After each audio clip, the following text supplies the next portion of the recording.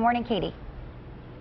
Good morning. This is all part of Lee's Family Trailer's 30-year celebration. They want to give back to the community that's helped them stay alive for so long. You can see the dump truck right there. The dumping for diapers, toiletry, beauty aids, health and beauty aid drive. They're trying to fill that dump truck to donate to 13 different food pantries in 10 towns here in the Sebago Lakes region.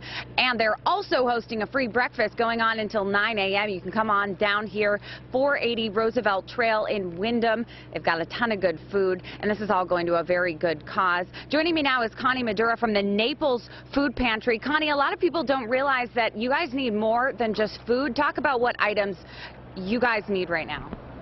Right now there's a dire need for paper products, household cleaners, diapers for babies, baby wipes, things that people are really having a hard time, providing for their families and stuff, other than the food items that a lot of fundraisers are focusing on food. So it's nice to see a fundraiser for non-food items. And what does it mean to you to see Lee's Family Trailer, a family business, out here? It's their 30-year birthday, but they are making it, about you guys and giving back to their community.